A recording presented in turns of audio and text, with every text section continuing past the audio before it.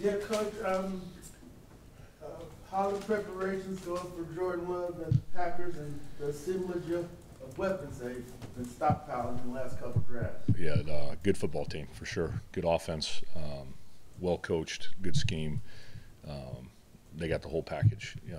We talked about last time it's going to be focused on the Falcons, on us, on our defense, our players, and what we do. But there are certain things that we have to prepare for that they do that they cause problems within the scheme, and some matchup things like that. And so it's going good. We'll go out there, walk through and practice later today, and we just keep stacking days and get better than we did yesterday. That'll be the goal for today. When you look at the maybe difference in what you guys were doing first half to second half last week, was there a fundamental change in how you were approaching things, or? Not really. I mean, we just stayed the course.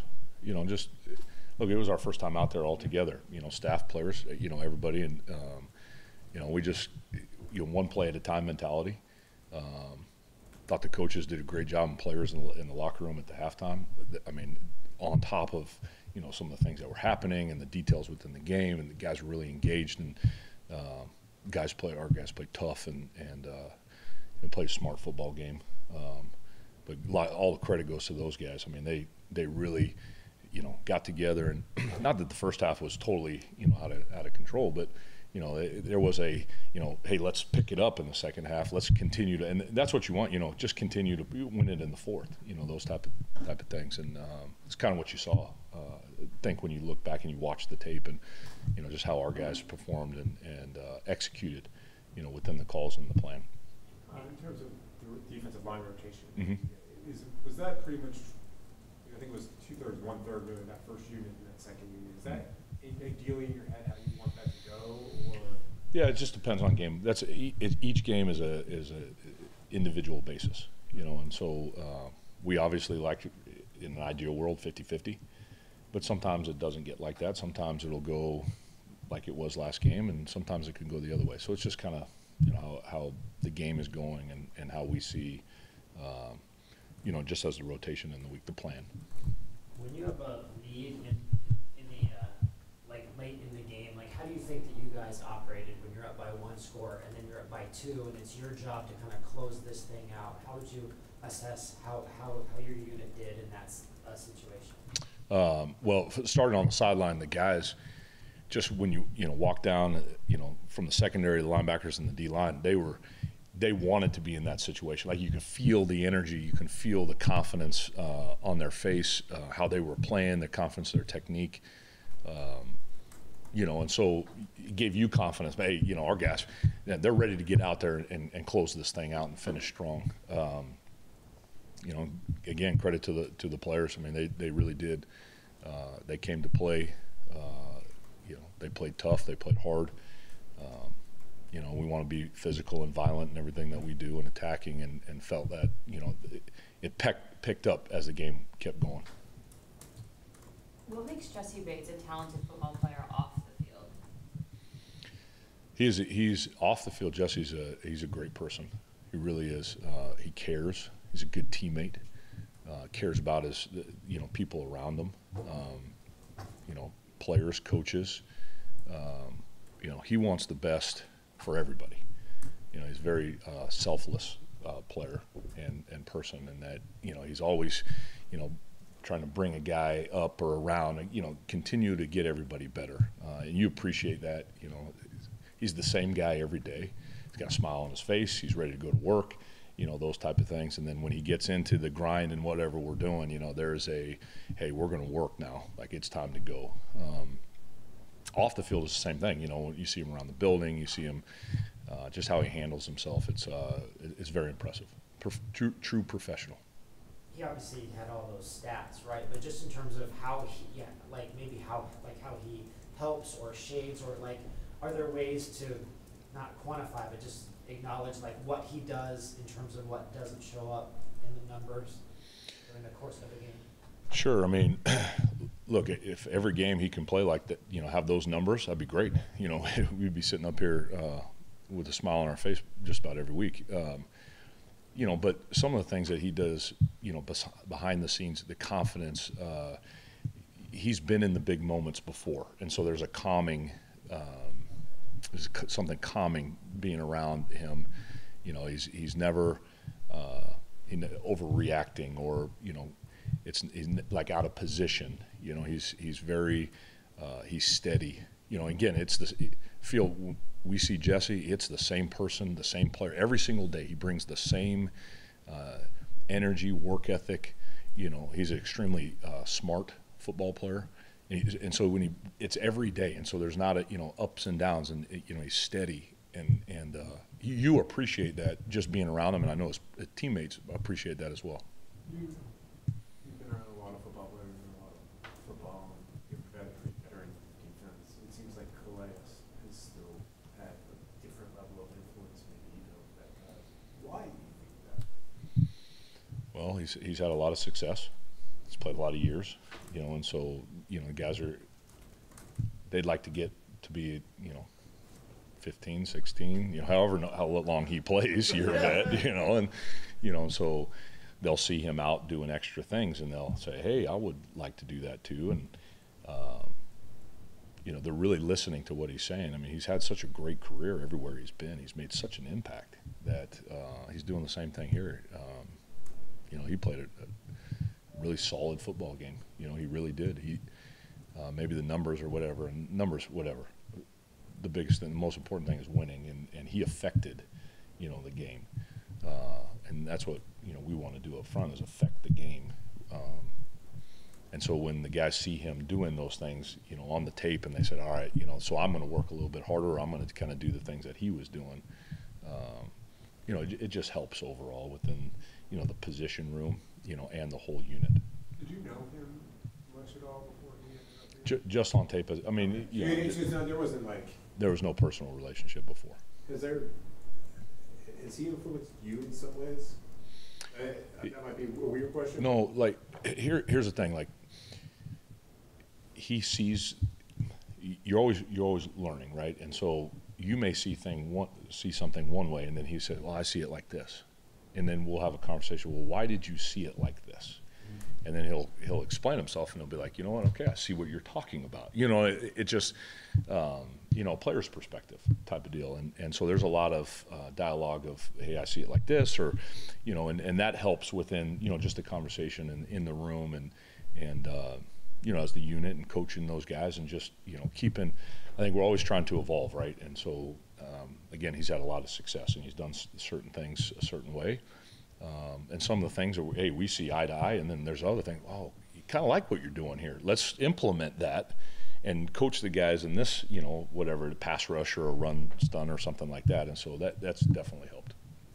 What kind of accomplishment is 100 sacks in the National Football League? It's a big accomplishment. Yeah. It is. Particularly as the game has evolved and how fast the ball is coming out. Yeah. I mean, it really is. Now, you're seeing more passing attempts, but, you know, the time to throw has come down. You know, and you're not seeing this 7-step drop and, you know, these deep routes, you know, and long developing plays. It's more of a quick passing game, or they're maxing it up to take some shots and things like that. A lot of movement passes, and so the game has changed.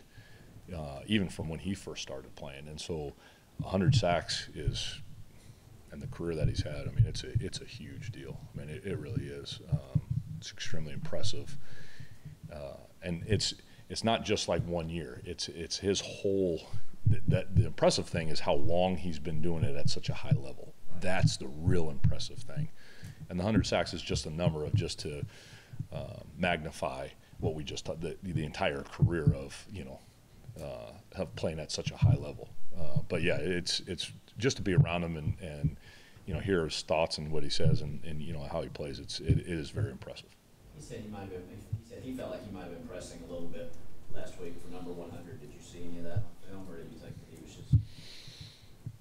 No, I mean, there are some certain things he said in the game that keep just between us, but he was ready to go. Like, he was fired up, like he wanted to be out there, and that was pretty cool. You know, a guy, still wanted to get out, even, in certain situations where, oh man, I want to get out there. And you're listening to them like, all right, and so that part of it, I was really, because that was our first game together, to see what he was like. He's fiery game day. Love it. Like, it fired me up. Like, I was excited. Yeah, Coach, what's your plan if Troy's not able to go at linebacker? So one of the things that our coach talks about all the time is, everybody's a starter. And in camp and through practice and everything is, all these guys have had, on the entire team, have had a ton of reps. And so we have a plan, but it's the plan for every player. If one guy's down, hey, look, we're coaching everybody else, even, practice squad or whatever. They're a starter because it's such a long season, and you play a long time and a lot of things can happen. And so our mentality as coaching staff is, and this is from Art from the top, is, hey, coach them all the same, get them all ready to play. And if something happens, man, next man up mentality, and here we go. And so that'll be the same thing. How do things change if Jeff plays? It's the same thing. It's just hey, next man up, like Trey this last game, or whoever's at that position. We're treat him, everybody is as a starter, and here we go. So if Jeff plays great, if he doesn't, next man up, here we go. I guess what I'm getting at is, obviously guys end up being starters for a reason, and I've talked to guys, a lot of times next man up ends up being expectations, but there are certain things I'm guessing Jeff can do that maybe other guys can't. Does that change? I guess what I'm getting is, does it change maybe how you can call a game if he's able? Nah, we'll say with the plan, and just kind of go through it like that. It'd be great to have him out there, and if it doesn't, then we won't bat an eye. Yeah, Coach, how's technology aided you all in coaching and teaching and using Zoom and the various technology aids that are available to you now that probably weren't there when you started? Sure. Well, it definitely, in studying the opponent, has helped. But in terms of coaching players, there's, see it, walk through it, and then go practice it, those type of things. Put it on the board, and I think sometimes we can get lost in an iPad or an iPhone, and it's just old school. Hey, here it is. Draw it up on the board. Everybody get up and explain why we're doing something. Let's go walk through it, and then let's go practice it. And so just feel, right, wrong, or indifferent. That's just the best way that we've done it. And I know everybody, Jerry and Jack, everybody has their own flavor of how they coach, but just feel like that's definitely the question, definitely within the breakdown, studying your opponent. There's so many camera angles and things like that, you can see a lot more. But in terms of just, hey, implementing, here's what we're doing defensively, or whatever, a pressure, or, coverage, like to go through the process of put it on the board, go walk through it, and then we go practice it. Anything else? Great, guys. Thank you very much. All right, see you next.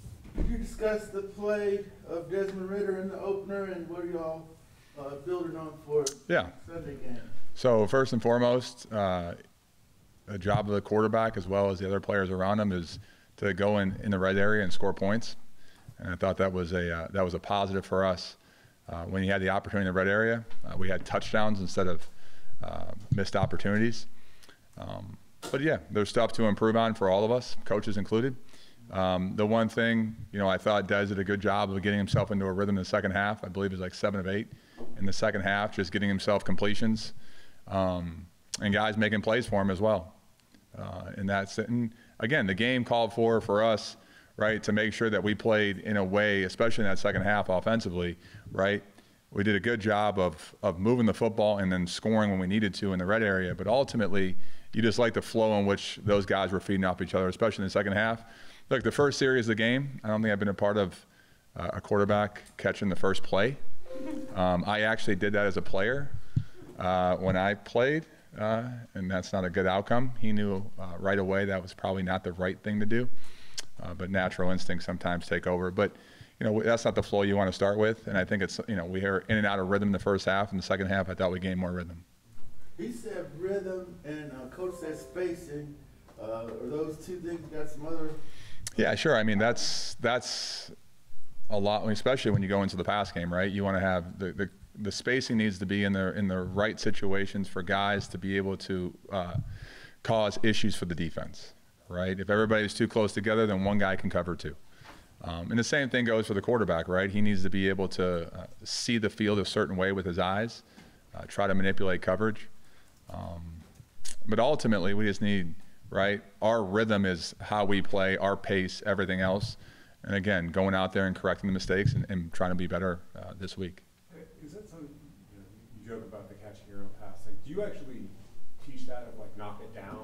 Yeah, you have that conversation for sure. I mean, I think that conversation happens from Little League on. I think my son in the 8th grade probably has had that conversation with his coach.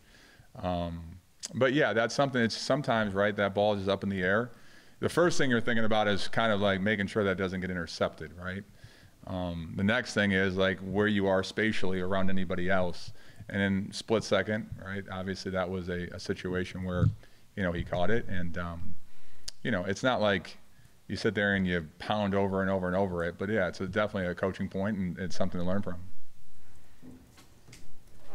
The way sorry, go for it. Do you believe that there are players who have a certain knack for scoring touchdowns in the red zone, some it factor, or is that overblown? Well, it's probably an interesting question how you put it in terms of the knack of it. I do think, right, there are certain guys that when I was a player, right, there were certain guys teammate-wise that you could just tell, right, came to life around the red area, right, for the touchdowns.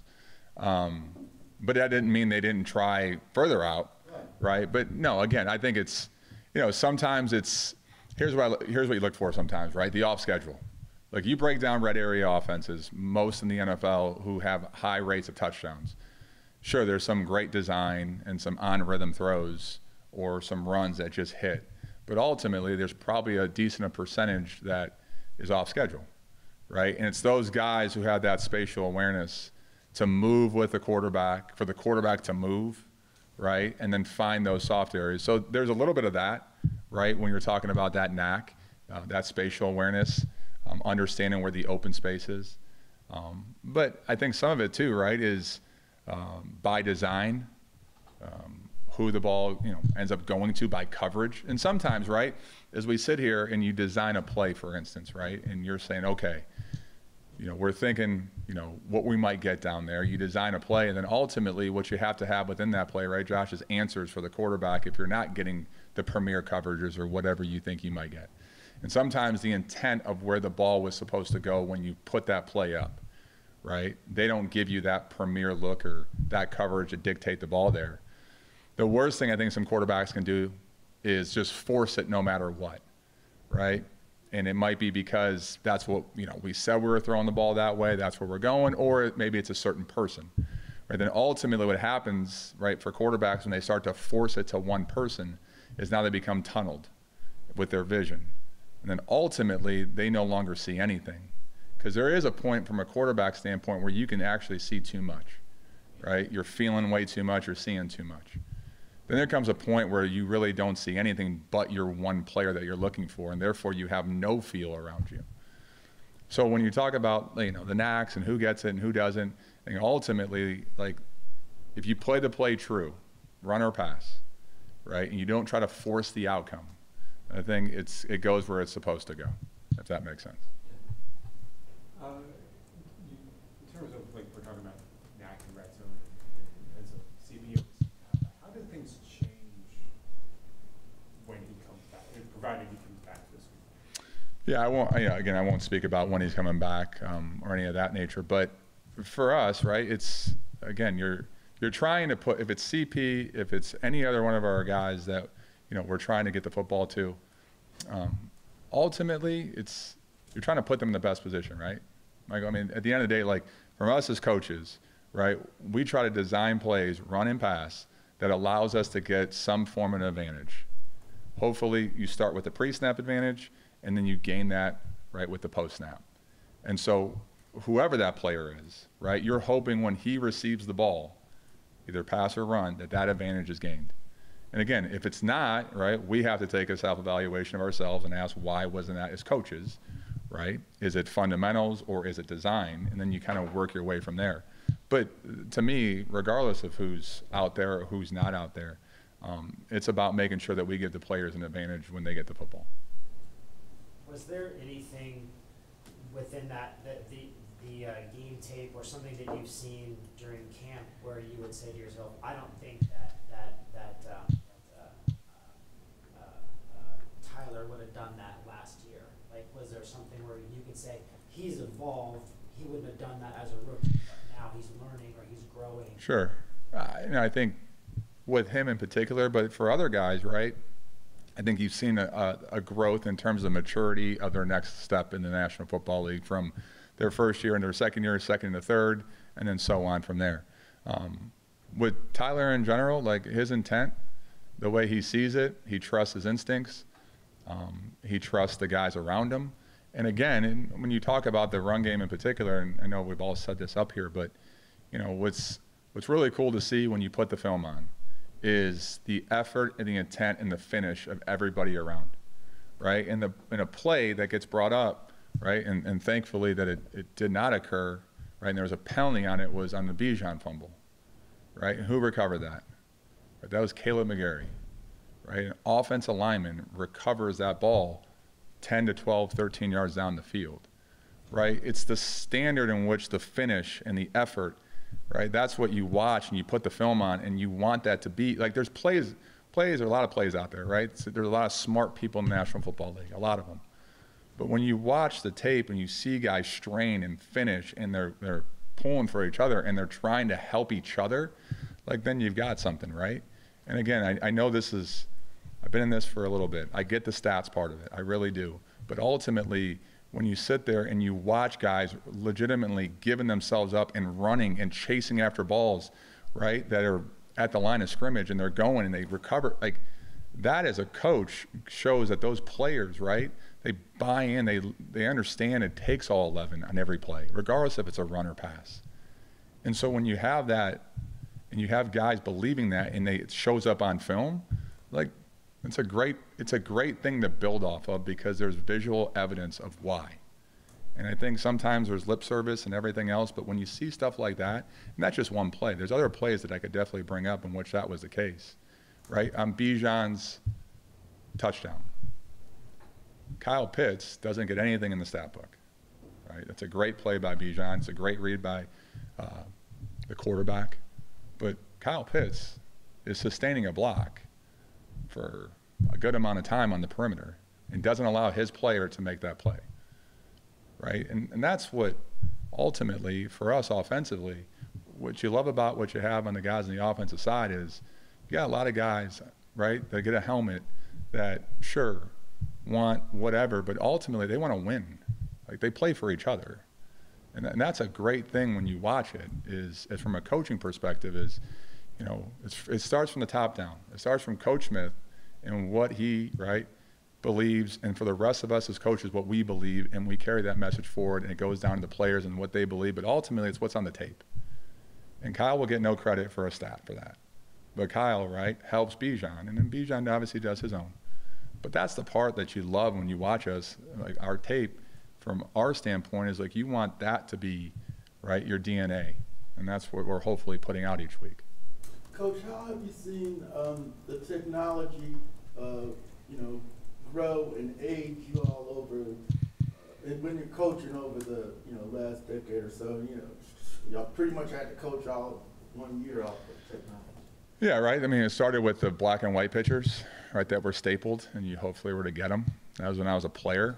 You kind of, depending on when they took that picture, right, you might have a really good view of something, or you might have a really bad view of something. But yeah, I mean, look, obviously we're evolving, right? We're evolving as a society, we're evolving in the National Football League. And again, the preseason we used video. And that was a couple years ago we tried that, right, during the preseason where it was live, rewind back and watch it. But again, I think, we try to become adaptable, right? Whatever we're asked or whatever we're given, we try to use it to our best of our advantage and to our use, and see where it goes. Can never be too much? I mean, anything could be too much, right? I mean, look, again, it's like this with information, right? We get a lot of information at our fingertips, okay? And then A lot of people get the same information, but you and I might interpret that completely differently. Ultimately, it's how you interpret the information that you get. And then, from our coaching perspective, how clean and clear can you make it for the players so they can understand it, right? Within a time frame that makes sense and they can go out and react to it. Not a long dissertation, right? But get to the point, clear the picture up, and let that person use that information so they can use it out there to be successful. When you talk about forcing it, how do you coach a quarterback to find that fine line between seeing too much and seeing too little? Yeah, well, it's a good question because ultimately, right, you want a quarterback to play free. And you want a quarterback to trust his instincts. And the minute you start to take away those instincts by, hey, you can only do this on this or do this, and then all of a sudden they start to play in a box. Now, you give them guidelines ultimately, right, within each play. But what you don't ever want to take away is the instinct within the pocket. You don't want to make them robotic. And then ultimately, right, you're constantly training their eyes to be in the right spot so that it allows them to see enough but not try to grasp with everything that's going around them. And then, again, that's practice reps. That's talking through it mentally about what you saw and then playing it back. But there is going to be never, a substitute for the experience in the practice or in the game. And then ultimately, right, it's those conversations that you have with the quarterback, right, where, again, you're not giving them too much information, but you want them to rely truly on what they're seeing and trust it. And sometimes, right, again, the helmet size, right, that you really see is a couple inches, right, that a quarterback can see through his face mask.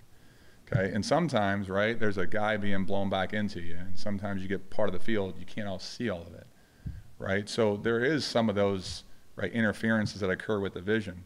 The last thing you want to do is make that player a robot, right, in that position, because then ultimately, right, they're no longer relying on anything that got them here, right? What got that player to this level at the quarterback spot was, yes, physical arm talent, right, everything else, the measurables. But really, right, it's the ability to not just improvise, but to feel, to see, to trust, and have conviction. And then you get those players who that grows and grows and grows, and with that grows the confidence, right, every time you go out there because you're trusting your vision. Long-winded. Not sure I got you anything there, but that's where I'm at. Yeah, we would be remiss if we didn't ask you about Bijan Robinson's debut in the National Football League. Yeah, I think, again, not to speak for him. I'm sure you guys have asked him that question and others. But look, Bijan's one of those where, he came in. He's been like that since we really gotten him in terms of he understands. He's starting to understand and he's grasping the aspects of being a professional. And again, I think there's natural ability that you see on film. You saw it, right, in the game. And there's also the mental part which he's growing each day with. And that's with really all the young players that we have and really all the players that we have on offense, right? We press them mentally, right? Not just in the playbook, but the opponent they're playing. And again, Bijan or anybody else, you want to see that growth continue, and that's what we're pushing as coaches. All right. How you felt the units played overall first time out, and you had some, had the change at returner that, I guess I had a good one back there just in case on the kickoff return. Overall, special teams, Godwin. Overall, special teams, I thought we did what we were assigned to do, what we wanted to do going into the game. We wanted to control field position, eliminate their returners, and then put ourselves in position to where we could go out there and cover kicks, whether it was punts or, eliminate Blackshear when it came to the return game. There's a lot of things that we can improve on when you talk about overall protection, our coverage lanes. You get the situation with Hesse. He wasn't trying to get a horse collar penalty. He was just being aggressive, trying to leverage the football. And with the rules, they ended up in our favor, pinning them back down at the 1 yard line. I thought Bradley Pinion had a really good day. Had 3 punts inside the 20-yard line with 1 inside the 5-yard line when you talk about our coverage. So there's a lot of things that we could continue to get better at. And then D-Led, you were talking about the returners. D. Alfred played a lot of reps on defense, and we're blessed, starting with Terry and our scouting department and Coach Smith and how we organized our 53, 48-man roster. We're blessed with the opportunity to have a couple returners on the roster. So we feel comfortable and we're confident with anybody that we put back there as a returner, whether it's kickoff return or a punt return. When you were in Detroit, you saw Mason Crosby for years, and I don't have him anymore. Does that change? Maybe this is maybe a question, but does that change how you approach stuff when it's a rookie kicker, a new kicker, a different kicker? Week by week, whether the guy's a rookie or if he's in his 12th, 13th, 14th season, it's all about how they operate, how they kick, where's the launch point, where their tendencies are, where they're great at, yard line when it comes to kicking, field goals, their steps and approach when it comes to kickoffs. Do they have a certain approach when they kick one way comparison to they kick another way? What's their distance, their hang time? So we don't get fixated on more so hey, is he a first-year player or if he's a 12th year player. We just look at their ability and their skill set and how they complement their coverage and what can we do to make them play, you would say left-handed when it comes to, coverage, when it comes to return game, when it comes to blocking kicks. And you mentioned, obviously you guys had to flip D and Scotty because of snaps. Does that, when you have to flip a returner like that, does, again, that change any sort of thought process or strategy? Because every guy's skill set is at least a little bit different back there.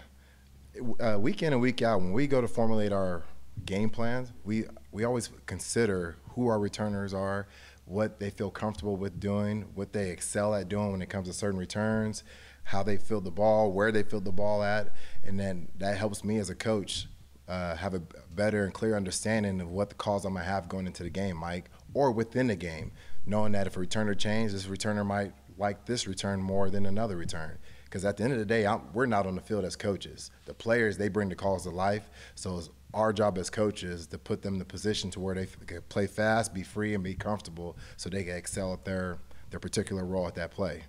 Rather than being like stressed about, hey, I have to go catch the ball, I got to be here, just play fast, great catch mechanics, and be fearless and get vertical with the football. How do you disrupt a guy like Nielsen on the backers?